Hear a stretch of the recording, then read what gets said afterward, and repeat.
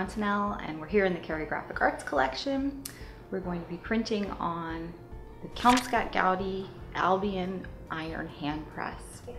We're going to do hand press printing, which actually is the earliest form of printing in the Western world that covered from 1450 to the middle of the 19th century. People were printing most materials on a hand press, whether it was made out of wood or iron, like this one here. So the first thing we have to do in order to print on a hand press is get the ink rolled out. All right, so in the past, people would have distributed ink on a printing press using these devices, which are called ink balls. So it's a piece of leather that has been stretched around wool with handles. And so you would tamp in the ink reservoir and then tamp onto the surface of the press where you're printing. But we have the advantage now of using rubber rollers. And so I'm going to actually start distributing the ink here. I'm taking an ink knife to kind of smooth out some of the rough patches here. We're using a rubber-based ink, meaning that it's color pigments that are suspended in a kind of rubber-based vehicle. And that's a good thing because it doesn't dry very quickly. Our prints will take about 2 or 3 hours to dry.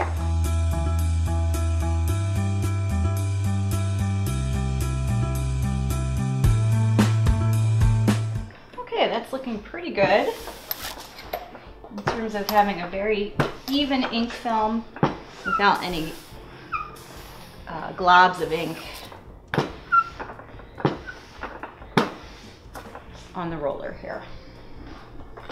The way to ink here is when you roll into this, you don't come into this reservoir until you actually need it, okay? Because you'll get a glob of ink that'll show up on your print.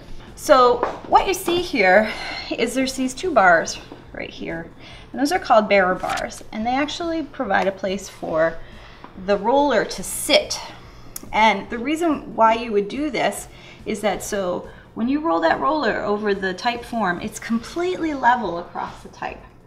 You need that because if I were to take just a hand roller and kind of do it like this, I'd have areas just by human nature that would be heavier ink coverage and lighter ink coverage. So this kind of ensures that you have a very even ink coverage across the entire form.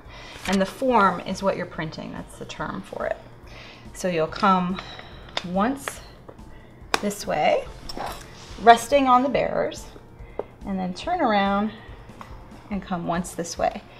And I can see immediately that everything has been inked, and that was the first time. So I know that we are at the right level above the type there to just give it a kiss of the ink.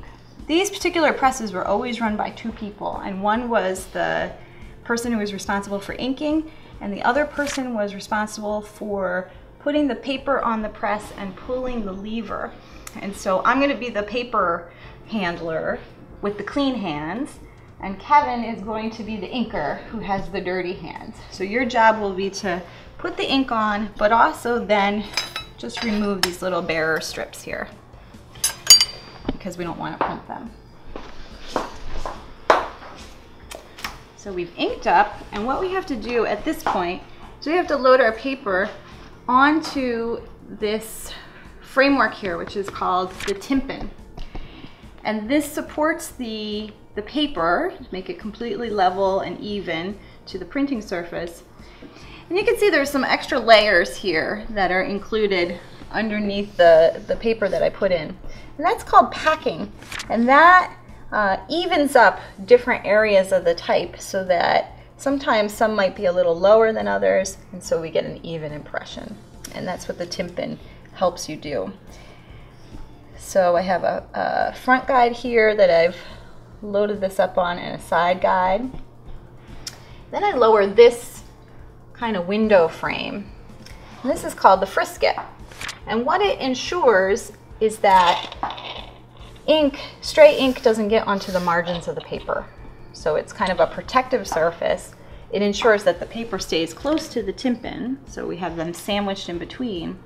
And also you see all this kind of foam rubber here, and that helps the paper not touch the type until the last possible moment when the print is made. So it kind of keeps it off of the type. Of course, William Morris or Fred Goudy didn't have these things. He didn't have foam rubber weather stripping, which is what this is, to do it, but in their time. But what we feel here at the Cary collection is that we can use modern materials and practices to help us achieve the same results that Morris or Goudy would have. Close this up onto the bed of the press where the type was, and that's the inked type. And then I will pull this handle, which is called the rounce, and it'll go right underneath here. So now the type, the paper are all underneath the impression platen here. And then very simply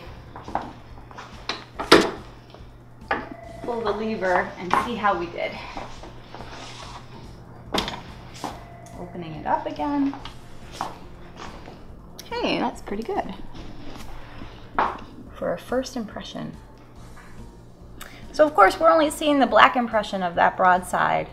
If we wanted another color, we would have had to clean up the press entirely, put different blocks or type on, and then print again to create a second color on this print.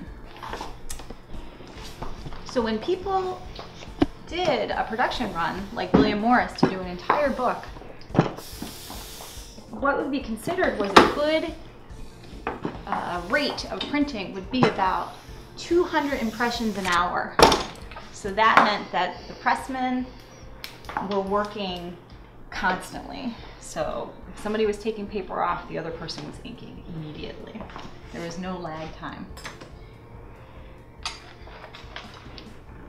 And part of the reason is you got paid by the print. So you wanted to make sure that you were very efficient.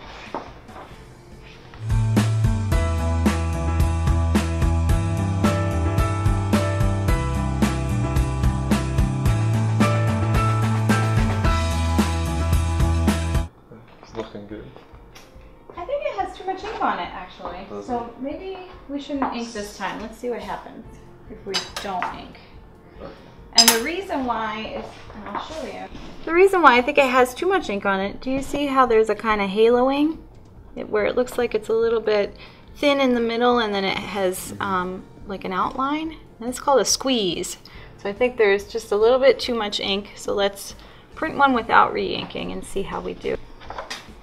You can see how much different it is just by not inking. Definitely. You definitely need it.